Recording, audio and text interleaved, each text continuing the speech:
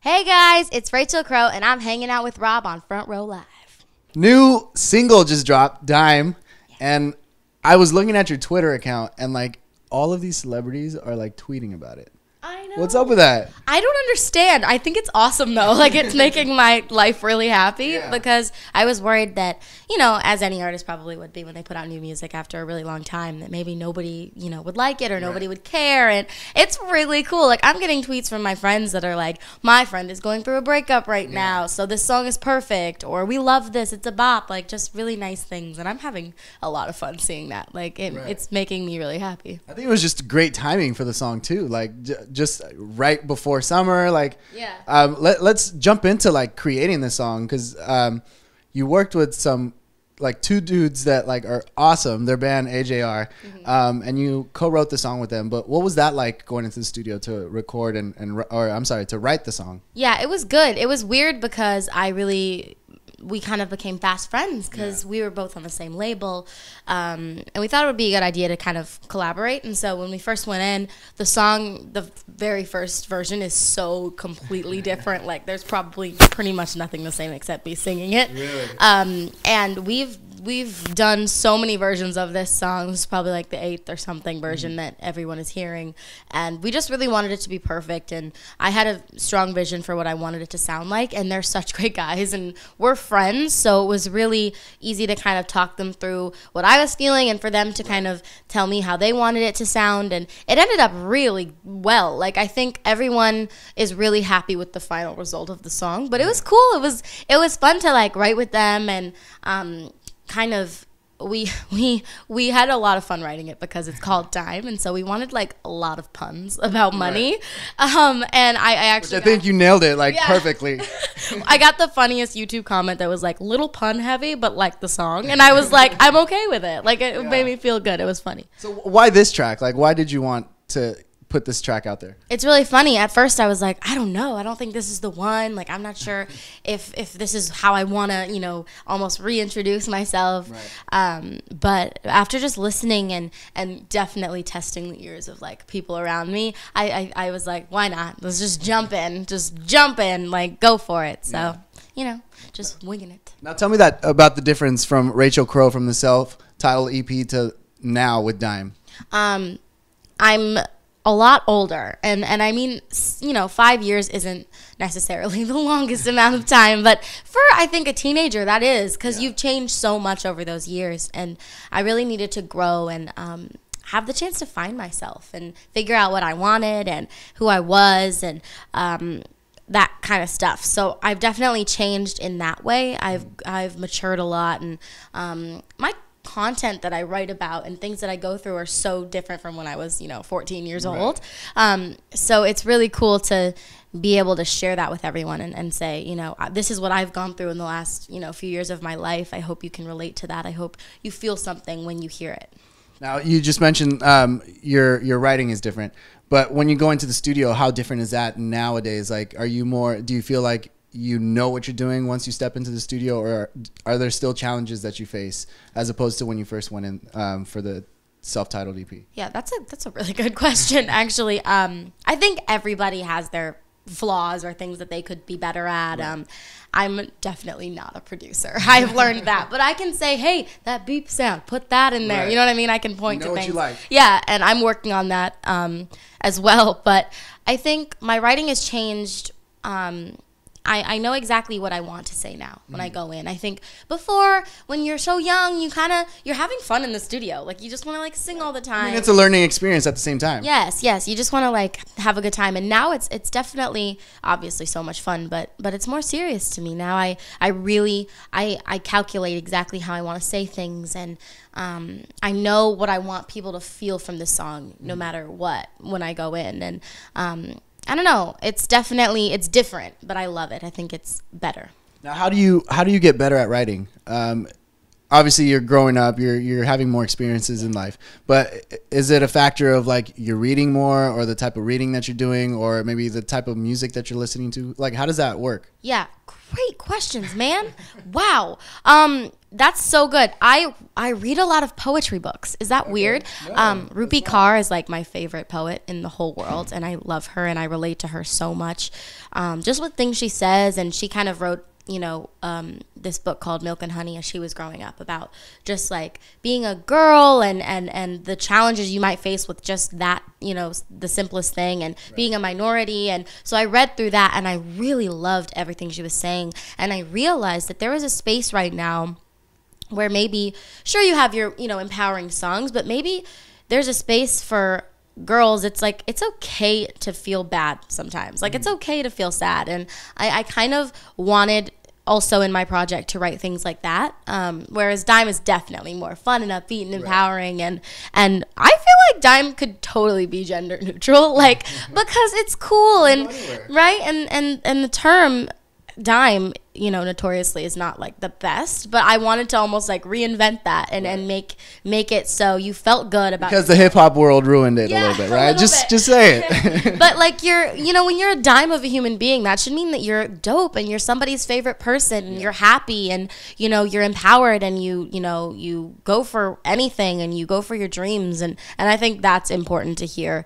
But my writing definitely, I think as you get older, you start to read more and care more about what's happening in the world. And I think there is a huge need for love right now with everything that's going on, not just in our country, but just everywhere in the world. So I think, that's what I'm trying to do. Now, as we're talking with, about new music, are you looking to do like a sophomore EP? Are you looking to do another or a debut album, or you're going to be doing like singles? A lot of artists are preferring to do singles nowadays. Yeah, I'm definitely working on a body of music. I can't tell if it's an album or an EP yet. It just depends, but I definitely think you can expect more music in the late summer. So you go into the studio, and what is the first thing that you do? Like, do you first write your lyrics? Do you first listen to music or work on you know, the music that you might want to work with? That's so, these are just great. So I love your questions. Sometimes it depends. Sometimes I'll go in with a producer and they'll be like, oh my gosh, I was working on this track last week and I know it's for you and I want you to hear it and we can tweak it, but I want you to like write on it. So sometimes that'll happen, and those sometimes are the best songs. How Dime came about was just literally getting in the studio with those two guys and just like vibing out and playing on a guitar and that kind of stuff. And then you kind of build the track, and then you start to build the melodies and then the lyrics, and that's kind of how that happened. But it really depends. It depends on my mood. I always joke about how I'm on my phone, but it's not just like texting. I write notes of like lyrics or things that I think about throughout the day. And sometimes I'll go in like, hey, I wrote this line and I'm going to base the song around it, guys. And they just go with it. So yeah. Just really, Instagramming. Yeah, I know. You know what? You know, you got to like your friends' pictures. You got to give support. So that's all I'm doing, honestly. Now, let's take it back to 2012. Okay. You went on tour with Big Time Rush, and those guys were super young at the same time, but they were like professional all the way. I'm curious what being on tour with them was like, because not only were they a machine, but like I said, they're you know, they're kids. Yeah, no, it was like having 4 big brothers that are like super annoying, but you love them so much. And I'm still very close with like all of them pretty much. So it was really fun. That's still to this day one of my favorite experiences I've ever had. And it's really fun being on a tour bus, especially at my age that I was. Like, you know, as a 14-year-old kid, to travel in a bus, in a bunk to city, like to sing. And it was just awesome. Right. Like, it was such a great experience. And I met so many amazing people and people that maybe didn't know anything about my music that became lifelong fans that I still talk to today. Right. So it's really, really special to have that one-on-one with fans and with Big Time Rush, like my homies. I loved being with them because also, like you said, they are professionals, so they kind of knew how to, you know, teach me things about the road. And like we had like giant group workouts in the morning, which was really fun, and they were just really nice and very welcoming to me. So you're giving me all the positives, but give me some of the challenges on that tour, because that's a mega like trip you're doing. It was wild.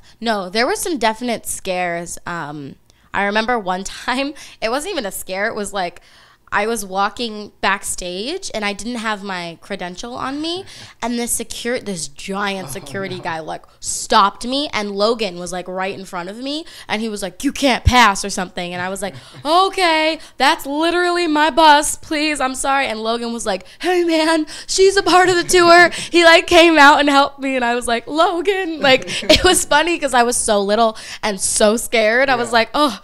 Like the perfect fangirl, like right? I looked just like, I mean, I was as well, so that's probably what gave me away. Hey. But I'm trying to think of like super negatives. There really weren't any. Like, I had an amazing time. Actually, because of where we were traveling, I remember we did Hershey Park, and so after the show, we got like a inside like secret, like we could ride all the rides at night. Like it was awesome. My family was with me pretty much the whole time, my little sister, so it was fun. My little sister's birthday is August 3rd, and the boys made her this cake out of like Twinkies and donuts and like tour food, and like gave her a birthday party, all for Big Time Rush, guys. She was like, how old is she? She was like 9 or 10, and I was like, this is a dream for most children. She's not going to sleep for a long time. That's a lot of sweets. She didn't feel it.